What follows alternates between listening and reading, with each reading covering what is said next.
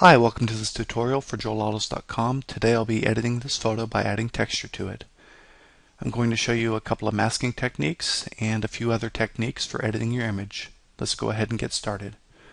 Okay, to start I've brought a photo into my Adobe Elements. It's straight out of camera shot, and I'm going to first start by adding texture to it. So to do that, I'm going to go to the File menu and choose Place. Now a dialog box will be presented to you, and here I have several of my textures. These are from the Joel Autos Texture Club. This is actually next month's release for August. You can go to joelautos.com to download freebies, join the Texture Club, and I also have other texture packages that are available for sale. For this image I'm going to use this texture here. It's an August 2 texture. I'm going to click Place. Now the texture will overlay on my image, and here I'll be presented the option to scale it. I'm going to go ahead and scale it up to the edge here and down to the bottom here. The textures are very high resolution, so you can scale them to just about any image size. To commit my changes, I'm going to click this checkbox here, and the texture will be overlaid on my image.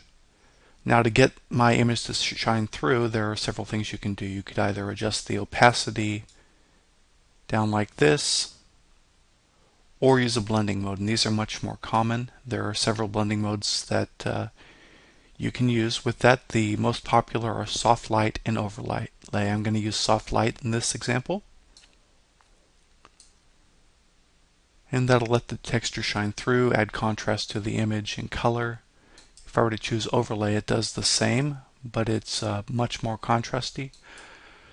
Other popular options are screen, which will lighten the image and overlay the texture, but I will choose soft light. And I like how that looks in general. I'm actually going to pull the opacity of the texture layer down. So I have the texture layer selected here. I'm going to take my opacity from 100%, and I like it about 75%, and that looks good to me.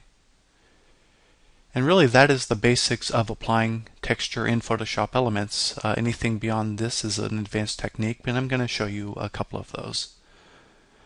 Okay, so overall I like the look of this image, but to me the darks in the image are just a little bit too dark, and there's an easy way to fix that. It's by adding a levels layer. Now I want the levels layer to be behind the texture but in front of the background. So I'm going to select my background layer, and I'm going to select on my layers palette to create a new fill adjustment layer, and from there I'll select levels. This will place the levels layer in between my texture and the background, so essentially it will be affecting the background but not the texture layer. So down here I have, on a new palette, you'll see adjustments for levels.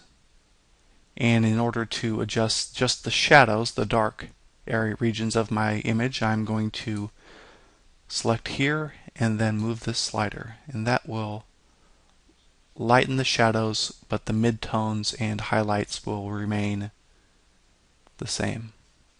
That's a little too far.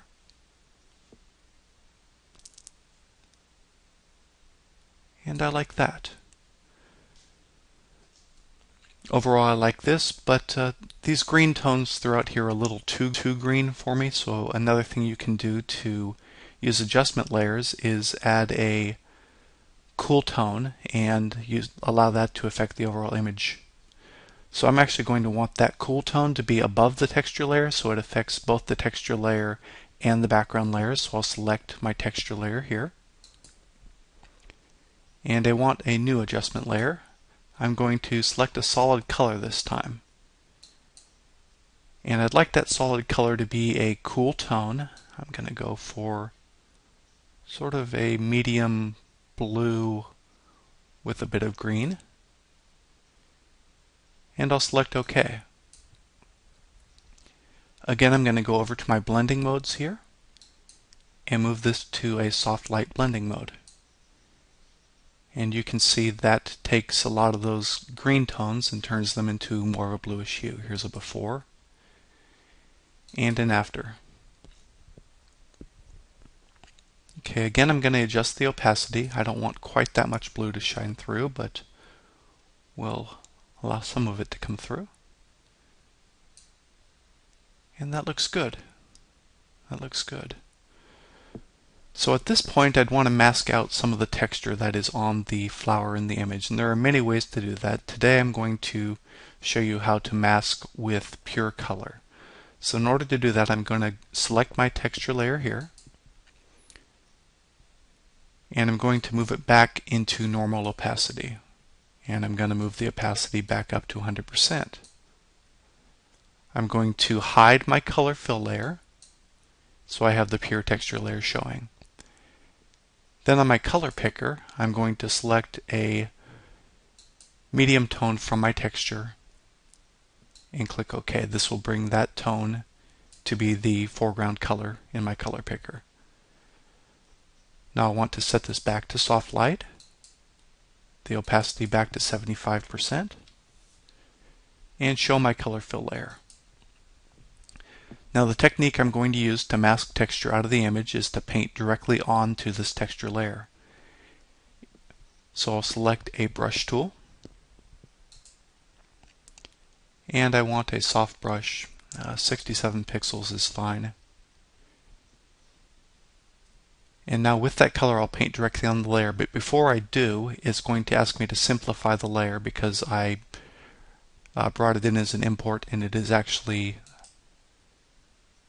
well, you can read it there. It must be simplified to be edited, so I will click OK. And now I'm going to paint directly on the layer itself with that color brush. And you can see as I paint on it, I'm painting with 100% opacity. Actually, you bring that down a bit so it doesn't affect it quite so broadly, but you can see the texture is coming off the flower.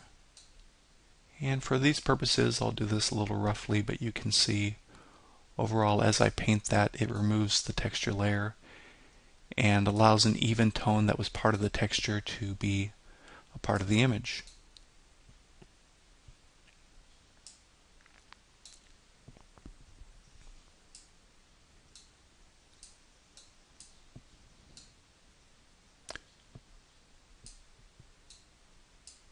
Okay, I like how that looks.